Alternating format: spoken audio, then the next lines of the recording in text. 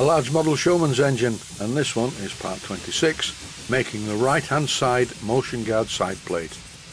And just in case you want to know how to make the left hand side motion guide side plate, it's identical to making this one, but at the other side. I cut the first of the side plates to fit as you see here, and I cut out part of the curved bit at the front to clear the operating lever that opens and closes the drain cocks.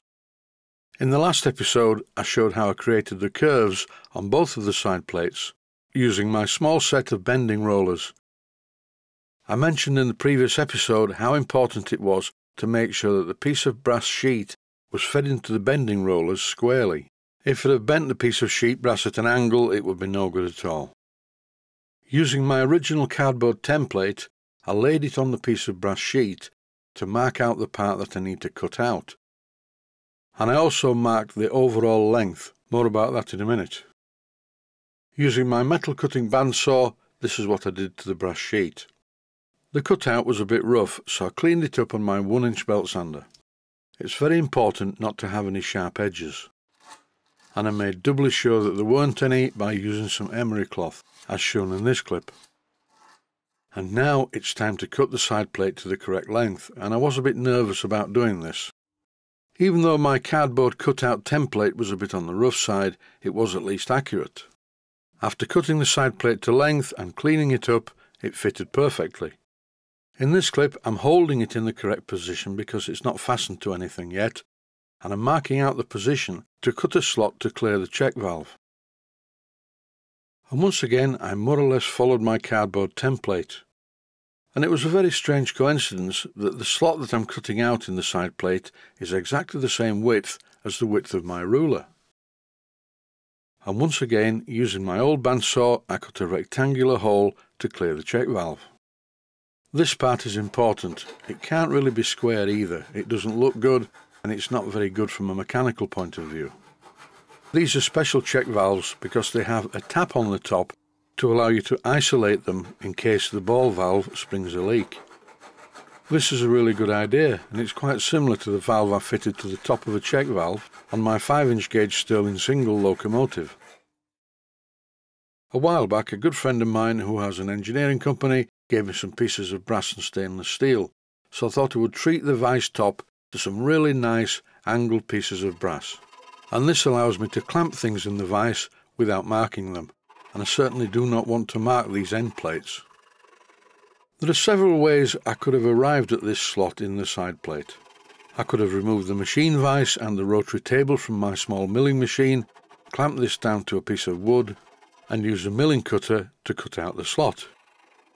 Alternatively, I could have used a hole cutter to first of all cut a hole in the metal plate, and then cut out the rest using the bandsaw. No, I thought I'd do it this way. I used the bandsaw for everything. It was a much quicker way of doing it. And when I got to the round part, I just kept nibbling away at it with the bandsaw.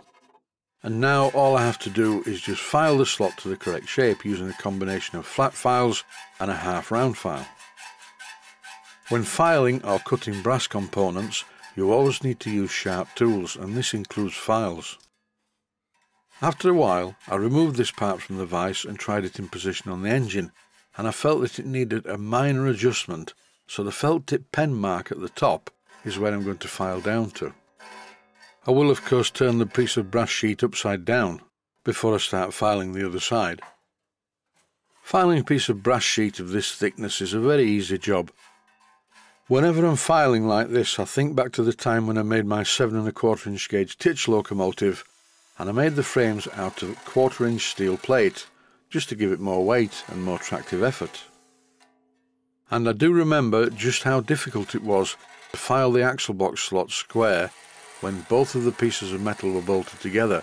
That's 1/2 inch of steel. It made me very hot indeed. And compared to that, this job is like a walk in the park. And here's the progress so far on the right hand side plate. Until it's fixed in position, it's quite difficult to hold it perfectly level, but you get the idea. I intend to fit brass edging to these side plates. And on the right hand side plate, the bottom part is going to be very easy. Time now to bend one of the pieces of trim to match the side plate. And this needs to be bent very accurately, it's not going to be exactly the same bend as with the side plates. It needs to be slightly larger so that it fits neatly on the outside edge of the plate. If I bent this piece of trim to exactly the same radius as the side plate, it wouldn't fit properly. So I'm attempting to bend it just very slightly less. And please note, it is also very important to make sure that the part that you're bending is perfectly in line with the rollers for it to look okay.